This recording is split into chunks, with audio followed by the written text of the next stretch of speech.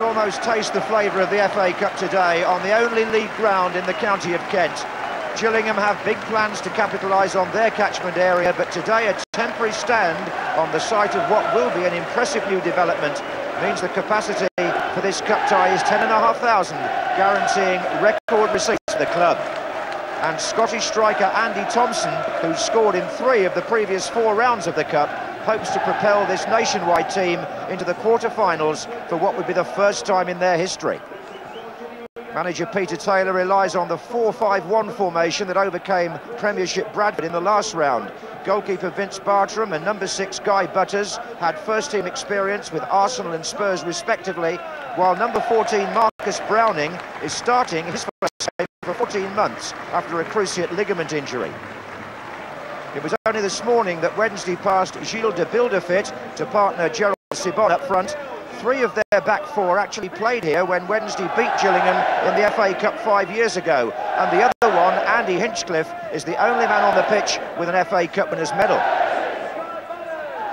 Well, Peter Taylor took over at the start of the season at Gillingham after losing his England under-21 post, a job that he was originally given by Glenn Hoddle, the new manager of Southampton, who's in the stand today.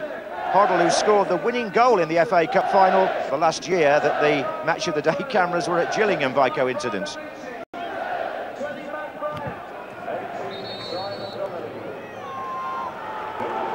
Nice moment there between the 2 managers who know each other pretty well.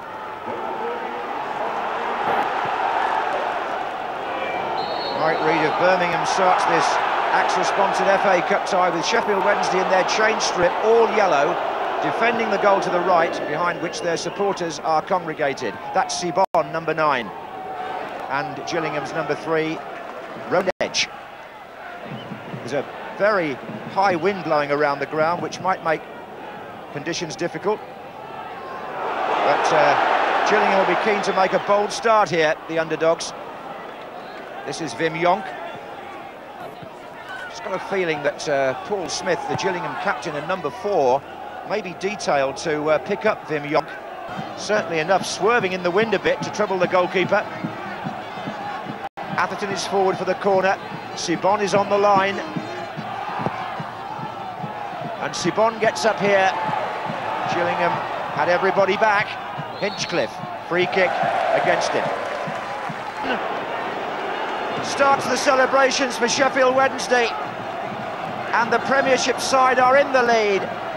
A bit of a scrappy goal, in fairness, but it was really the wind that affected the kick in the first place. And here's De Bilder, whose effort certainly comes off a Gillingham player. Butters initially, Bartram can't handle it, in fact he spilt it, and Sibon perhaps slightly with the help of Pennock.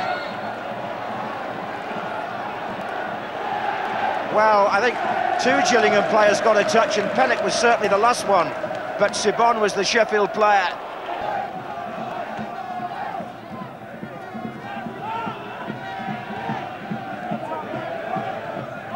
Southall.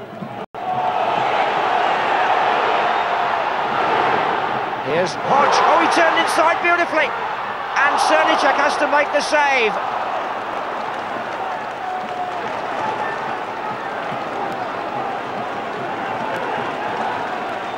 And here's Alexanderson. And now Jonk.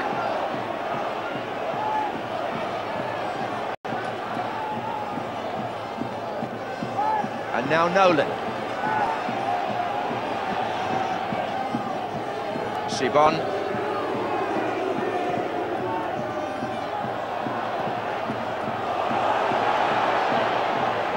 Now Hodge.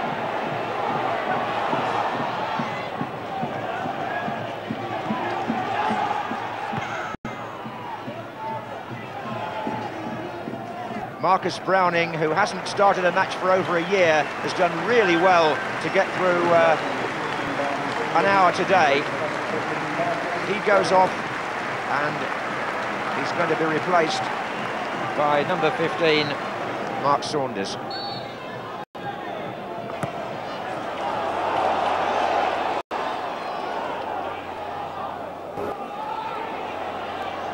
Well played by Pennock.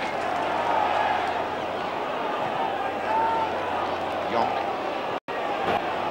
Now it's Alexanderson. 3 up with him. Sibon.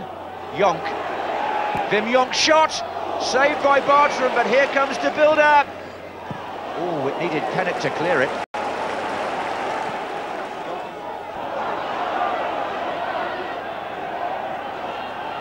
There's Saunders now, battling with Atherton. There's Walker waiting for the bounce. Sibon. And that's broken for Thompson. In the centre, Saunders here. Jumps for Gillingham. Oh, he's got it! The substitute has done it. Mark Saunders has equalised for Gillingham. Only a few minutes after coming on, his first significant contribution has brought them level in the cup tie. Peter Taylor's team benefiting from a good spell, but it's the substitute that does the trick. Good early ball in, and Saunders turns here against Nolan, and he really places that beyond the dive of Cernicek. And Gillingham are level after 69 minutes.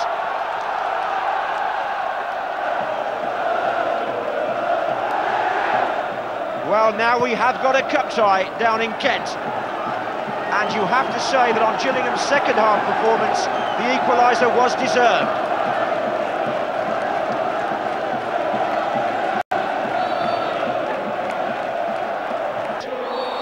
Mark Saunders, what a moment for him.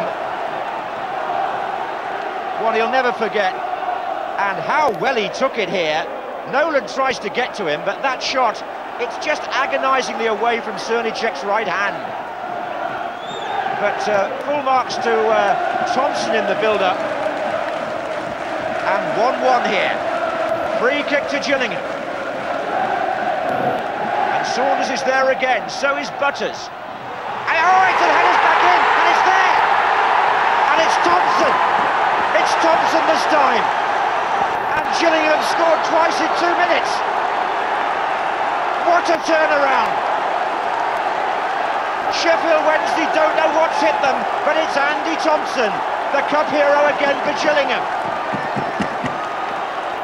Would you believe it?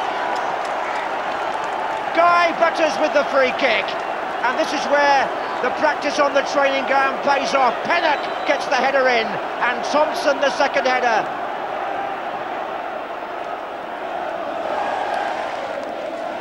Yonk. Oh, handball. Handball, Smith. And suddenly the scene shifts to the other end. Sheffield Wednesday with a free kick. Now Wim Jonk would from this central position. Hinchcliffe takes it instead. Oh, goalkeeper's dropped it and saved it. Oh, Nolan had the chance from the rebound and perhaps should have scored. That's Southall. Oh, unbelievable! Nicky Southall has made it 3-1 with one of the best goals you'll see in the FA Cup. And 2 Gillingham players are flat out, never mind those celebrating. There are 2 men flat out on the halfway line. But look at this from Nicky Southall. It's a wonderful volley, and Cernicek never got off the ground. Never mind, got near it. It's 3-1 to Gillingham. And surely now they're in the 6th round for the first time ever. What a wonderful shot from Nicky Southall. And again, Peter Taylor's substitution has an immediate effect. I don't think he can believe this. It's the first time ever that this Kent club have been to the quarter-finals of the FA Cup. And what dramatic circumstances. Peter Taylor sportingly congratulated by Danny Wilson, who must be crestfallen. Gillingham were 1 down with 69 minutes gone. But then 2 goals in 2 minutes, and Nicky Southall produced the 3rd and the clincher after 81 minutes to send this crowd into a huge celebration. Thompson, who got the 2nd goal and has scored in 4 rounds out the 5.